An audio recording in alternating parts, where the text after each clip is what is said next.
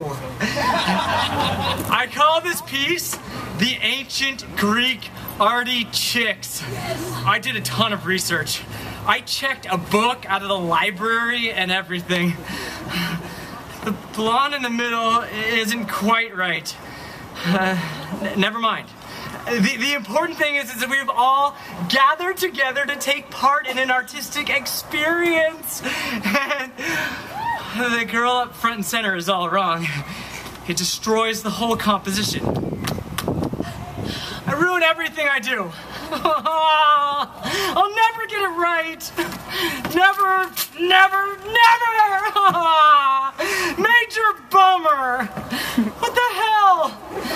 Guys like me should dream anyways.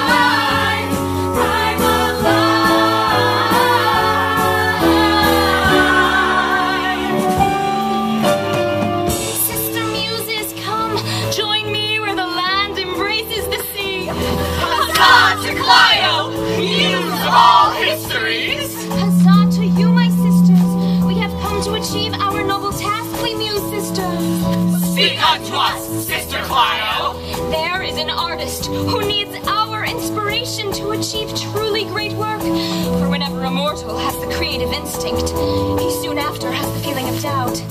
True that, Sister Clio. Word. And with our inspiration, perhaps this artist shall create the greatest art of all. Stars are aligned, are they not? Is this not Venice? Is this not the dawn of the 80s? And Mr. Devon is to bring that up because this isn't Venice, Italy. This is Venice, California. And this is not 1780, this is 1980. Ew. So, in terms of art, we still have our work cut out for us. As surely as we are the offspring of Zeus, I tell you, I will help this Sonny in his quest for artistic achievement. But you know the rules, Clio. An artist must never find out that he has been inspired by a muse. Otherwise, how could there be an artist's ego? Right you are. To pronounce one's museness is as forbidden as creating art. Loving a mortal. Loving a mortal? Good one. But what can you do to remain unnoticed? I shall go in disguise. A disguise? Tell us now with this disguise. First, I will not call myself Clio. I will call myself Kira. You really thrown them off the track now. Secondly, I will wear roller skates and leg warmers. You shall be as current as today's headlines. And thirdly, I will sport an Australian accent. Good day, mate.